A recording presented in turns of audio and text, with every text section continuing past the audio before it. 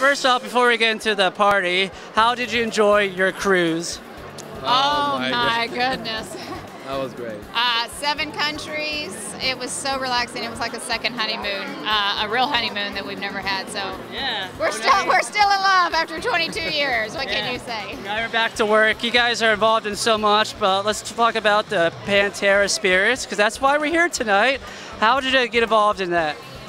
Well, it's just a long story, but basically it's just a project that a friend started, like kind of like something at the bar, a conversation at the bar, and we're very tequila aficionados, and we try to create something different, and we come with the pink Pantera, and it's working out pretty well, and she will tell you another story behind it.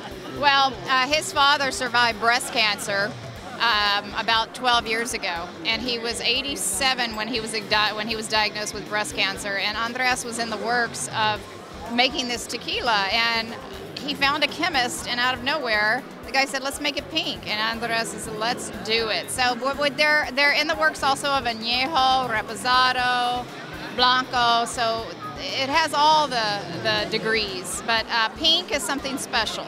I think pink is the new black, and literally men and women, older people generation, younger generation will love to wear it.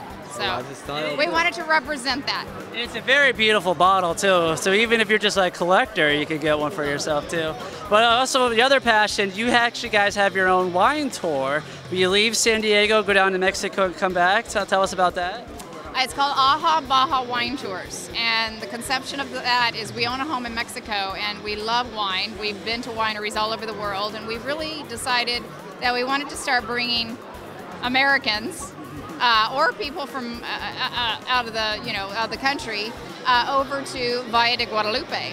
But that has not only been successful, but now, just starting in February, we're advancing that to a tequila trail tour.